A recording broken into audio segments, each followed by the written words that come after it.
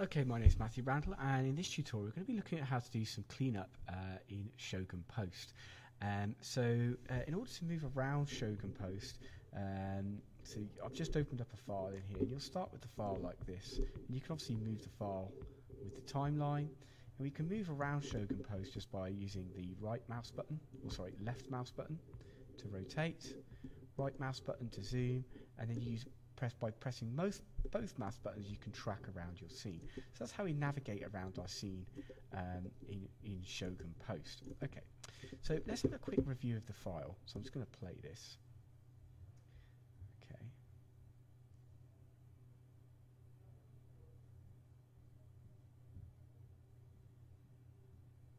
Excellent. So what we've got here is we've got some real problems just at this point. As he turns round, this foot really does move around a lot. I can see if I can zoom in and show you this. So let's move around here.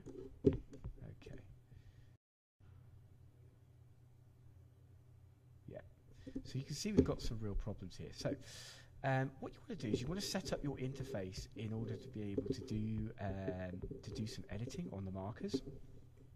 So typically, I will have I've just got the panels here, and I can see all the panels in this tab here.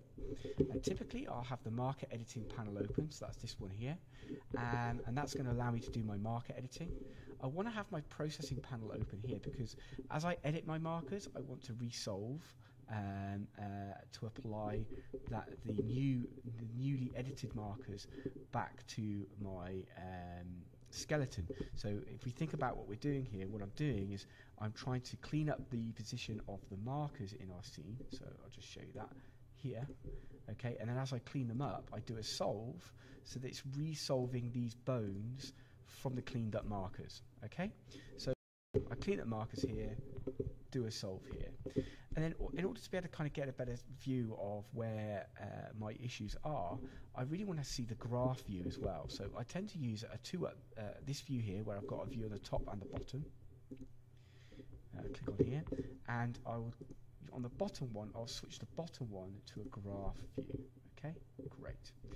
And typically, I will use I'll set my graph view up to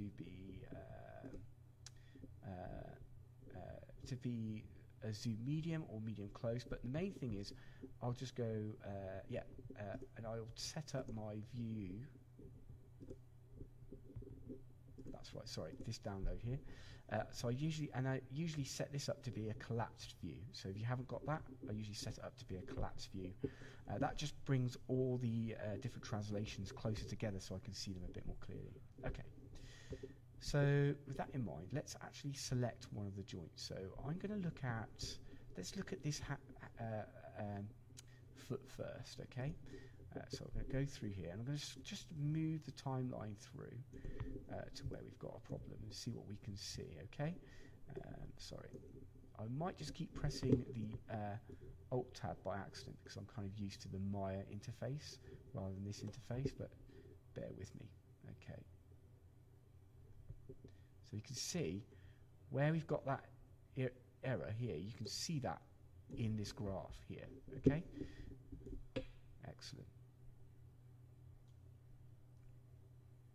And what we can do as well is we can kind of get in here and we can kind of zoom in real close so we can kind of see that in a lot more detail if we want to. Okay? And we've got some more errors at this point here. You can see there's some more issues coming in at this point here. Okay, so let's just focus on, I think we should just focus on this range here for the moment. What we can do is we can do a couple of things. So I'm just going to switch to my medium zoom just so I can kind of see things a little bit more clearly. Okay, that's brilliant. Okay, and I can kind of just move my view here. Excellent. So I'm sort of going to focus on this sort of dirty bit of data here. Now, what I can do is I can just press Alt and just select all the keys in that area and clean them up, okay?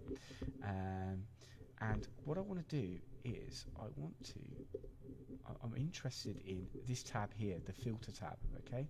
And all this does is it basically picks up errors and filters them out, okay? And I want to be reasonably aggressive with this. So what I'm going to do is I'm going to, and you can see the values in here. I think these are the default values. If they're not, change them to these values. What this is doing is and so what I'm going to do is I'm just going to click apply to do a filter. Now what you'll see is this is quite a light filter, and what I'll do is actually apply it multiple times because this is quite a severe problem. So you wouldn't normally have to press it multiple times, but here I'm going to have to press it multiple times to really try and clean this up. So I really get in there and clean that up. Okay, excellent. And I want to really just smooth out that. So I've pressed that quite a few times in order to kind of smooth that out. Okay. Then what we can do is I'm going to just, sorry, I'm going to go and zoom in and select the next sort of target that we want as well. Now what we've got is actually we're getting errors in a similar place. So again, I could draw and select them again, or what I could do is actually, in fact, I've got this filter set up not to filter the keys, but to filter the range. So actually, once I've got this range defined, I can actually just go through all my joints and filter them in this range. So I just go apply and just filter it down. So all the tracking markers that are linked to this particular foot. And I'm just going to go through in a logical order. Just go apply. Okay. We can see we've got additional problems here as well that we might want to look at. But for the moment, I'm just going to go and focus on this. There we go, apply.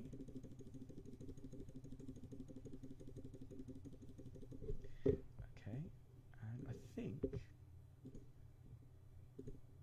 sorry, I want to select our heel there. Okay, yeah, I think I've gone through all the markers there. I might want to just go through the front marker. I don't know if I got that one. No, I didn't. Okay, there we go. So there should be 5 markers on the foot if you recall from the, if you've done any capture, you'll recall that from the session. Okay, so now what we want to do is let's just have a quick look what that looks like. So you can see how this foot is really moving around quite a lot here. Okay, so let's click solve solving, and that's going to resolve that joint based on how we've cleaned that up. Okay, and let's have a look at that now.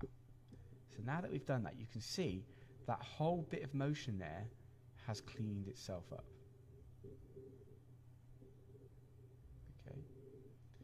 And basically, it's that process that you want to repeat.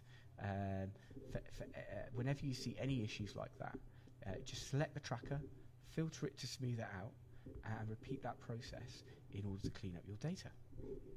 Okay, I hope you found that useful.